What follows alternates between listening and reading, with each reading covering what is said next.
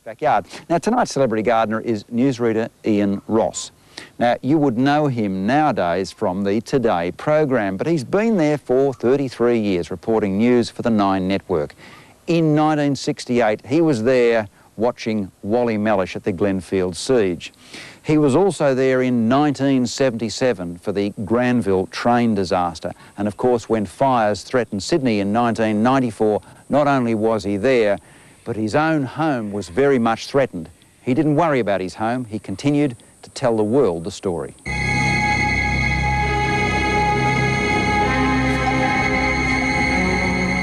The images of a state in crisis.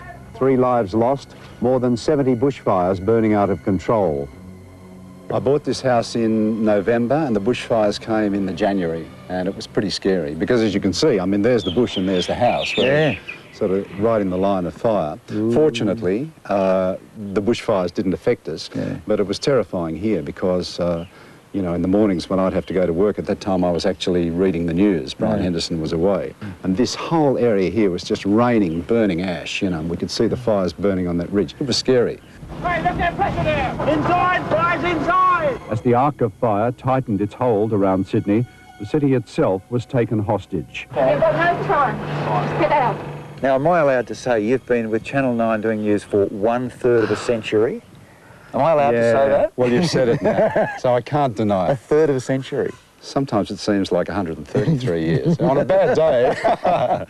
Judge Staunton and the various counsel involved in the inquiry examined this whole area, walking up and down the tracks leading into Granville Station and paying particular attention to the crossover points. I mean, recently we had events like, well, the Granville train disaster, and even before that, the Glenfield siege, which was a huge story. I mean, it was just an immense story in which I was involved. And I've recently seen footage from that, from the Glenfield siege, which is just, well, it's comic stuff. To me, it's comic stuff. It wasn't at the time. Yesterday, most of the newsmen covering this case thought Superintendent Ferguson must have been joking when he said that he was prepared to wait 3 months for this man to come out. A mere boy when you started, of course. Well, I was. I was a callow youth, and thrown in at the deep end. You know. And something of a fashion statement in your own right. That's very unkind. Now, cut that out.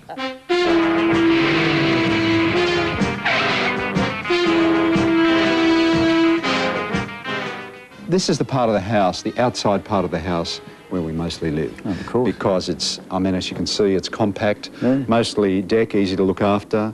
We have an awning here, which is wonderful on a summer afternoon, just extend that out.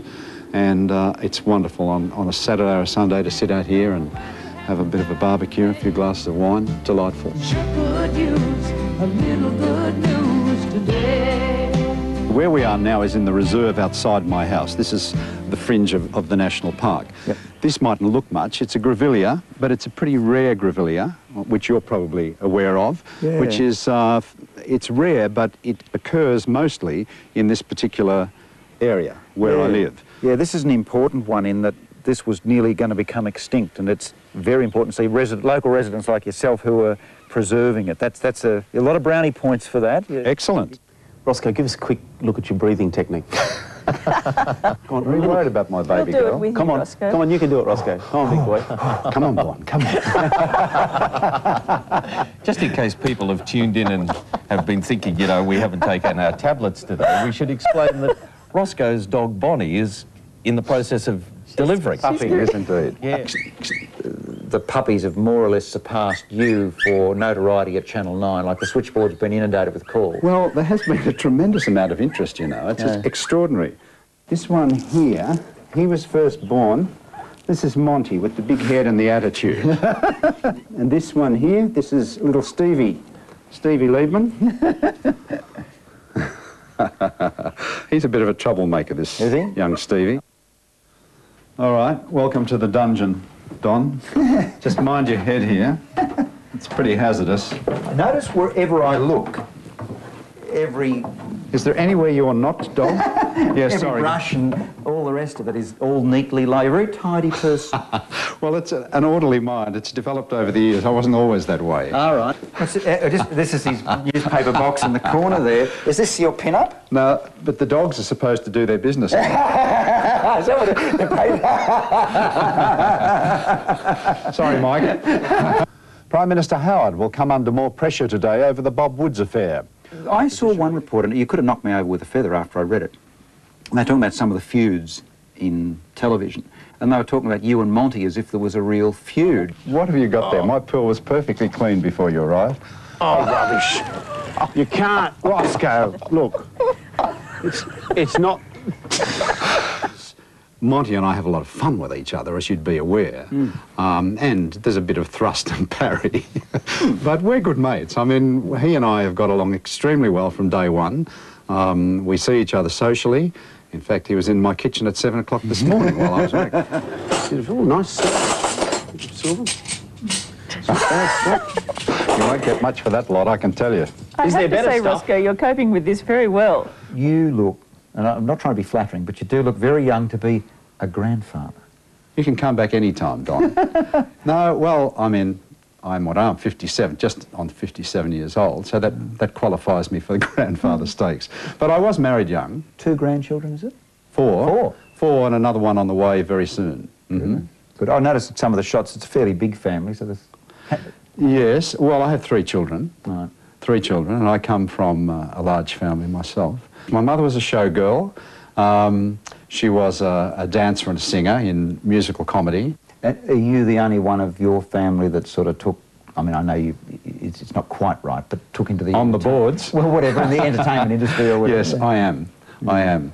The others have pursued other careers. Does every newsreader sort of want to stand up and yell, get over the oppression of having to be self-controlled all the time? So, I'm me, I can crack jokes, I can do things, or... Well, I mean, I suppose the answer is that if you work in the news business and you haven't got a sense of humour, you might as well give it away. I mean, a sense of humour is an essential safety valve for somebody who daily has to report misery, has to report human tragedy, has to report more bad news than good news. As a news presenter, I have to walk a fairly careful line, obviously. The news is the news, but once that's dispensed with, then you can perhaps loosen up a bit and have a bit of fun. Right, that's Roscoe and Monty. Now Tara Monty and Ross. About a police investigation, so I'm going to sneeze. What do I say, these days you only get 8 or 10 years for murder. You've been there for 33 years. Exactly, exactly. No news is good news. No journalists is even better. Nicholas Bentley, 1907 to 1978, British cartoonist and writer.